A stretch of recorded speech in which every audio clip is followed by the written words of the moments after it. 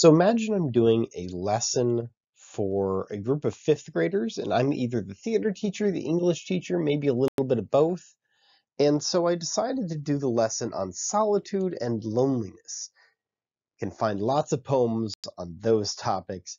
So let's just dive right in. Okay? So these are the poems that I chose, and they're all pretty classic. A lot of them are fairly famous, but there's something I want to point out here. The concept of loneliness and the reverse of that, maybe solitude, these are great concepts, and sometimes they have a negative connotation and sometimes they have a positive connotation, but no matter which way we go with it, kids understand this concept.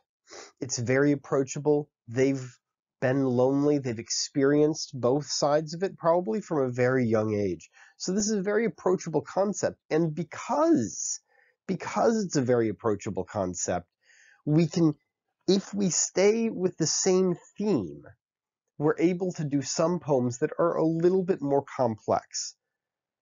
Not necessarily more adult, just they have a little bit more going on. Now, you might notice the symbols between the name of the poem. For example, the first one, I wandered lonely as a cloud. There's a series of plus signs before William Wordsworth.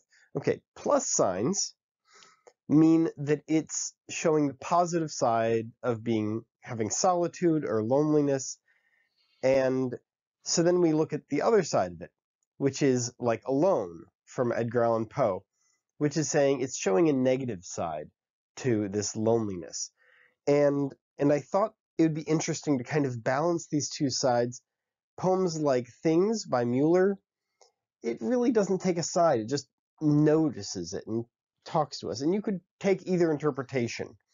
Obviously, Little Boy Lost by William Blake. This is part of Songs of Experience. And we wanted to kind of hit it all. So the first thing I do, I just read all the poems to the kids. Maybe we'd read them all together again, but once they're more comfortable with it, and then we'd move on to the activities. Okay, so the first thing is we'd want to do a kind of a debate. I know, debates are a little overdone, but hang on. We'd break the class into two. One has to take the side of loneliness. In other words, being alone in the negative light. And the other ones would take being alone in the positive light. But the catch is they can only use references from the poetry. They can't talk about their own life, not for now. And they can't talk about other poetry. Just they're centered in these 10 poems. So they have to really start investigating them.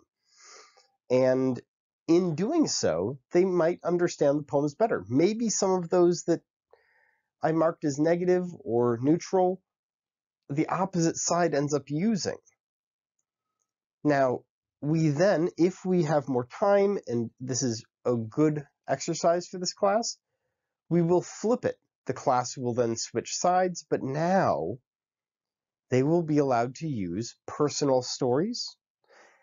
And if we continue it to another day, they can even bring in outside poetry to try to continue to make their point. All right, let's move on. Now, this is called, very simply, add a stanza. It's a very different exercise.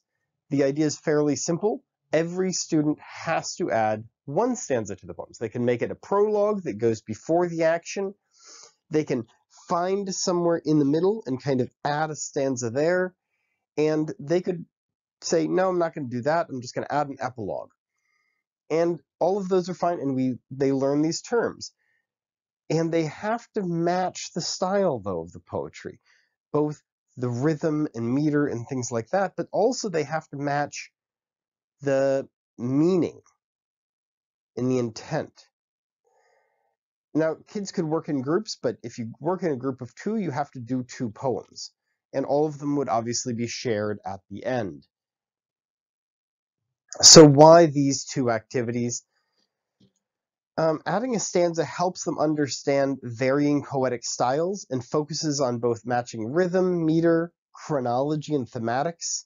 and the imagery.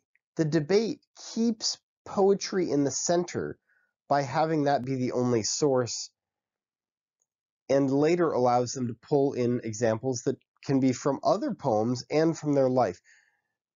But that's why. I hope you enjoyed this little talk. Till next time.